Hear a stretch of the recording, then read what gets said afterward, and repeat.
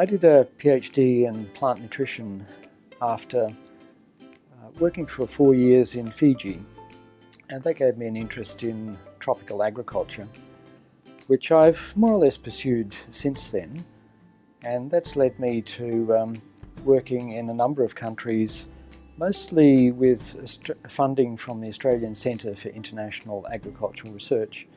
And so it's given me the opportunity to work on a broad range of agricultural research and development projects, covering oilseed rape and crop nutrition in China, crop nutrition and pulse crops in Thailand, and currently we're working in Bangladesh, trying to develop what's called a system of conservation agriculture.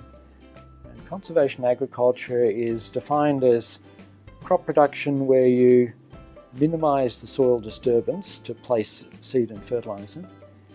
You maintain the crop residue on the soil surface as protection against erosion, and you diversify the crop. So this is a system that we're trying to introduce in Bangladesh.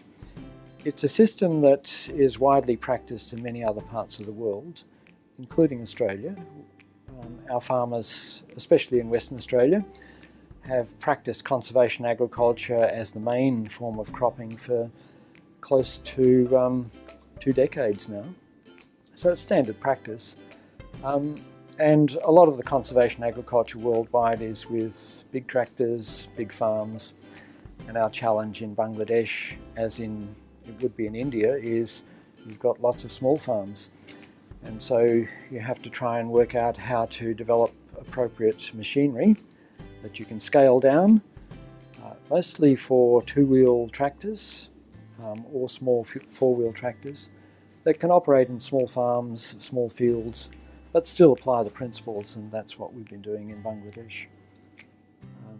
The visit here to India is really to talk about that work, and it's a great opportunity to meet with researchers in different parts of India, find out what they've been doing, see what the relevance of the work in Bangladesh is, and what we can learn, and what indeed we might be able to transfer to Indian scientists. But the real challenge, we think, is not so much the research. We think we've more or less got a research package and a technology package worked out. The real challenge now is to try and create some impact from that by commercialising the technology, getting the private sector involved, and manufacturers, dealers, distributors, and importantly in this part of the world, because machinery is often too expensive for individual farmers to operate through service provider or custom hiring processes. So a small proportion of people own the machinery and then they hire it out on a fee for service basis. But trying to get all the elements along the supply chain working, trying to build the demand, create the supply, and then getting the private sector to a point where it's ready to take over and can see a profitable business in it to deliver benefits to farmers. That's our current challenge, and the most important part of ensuring we get good value for the type of investment that we've made in the research.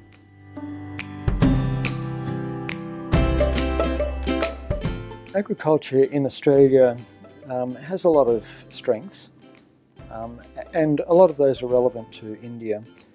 For a start, most of our agriculture is dryland based, and so we've really learned how to use water efficiently. And conservation agriculture has been one of those ways in which Australian farmers have been able to get more crop from each drop of rainfall. For example, 2002 in the West was one of our driest years. It had rainfall that was equivalent to 1969, which is legendary amongst farmers as being one of the worst years they ever had. 1969 created massive crop failure, and yields were very, very low. 2002, they were reasonable. they were certainly lower than average, but most of the gain is attributed to conservation agriculture and the ability to plant crops earlier and get more reliable establishment, have crop residues that minimise evaporation loss of rainfall, and generally just use all of that water more productively to produce grain. So I think that innovation around dryland agriculture has a lot of relevance in many parts of India.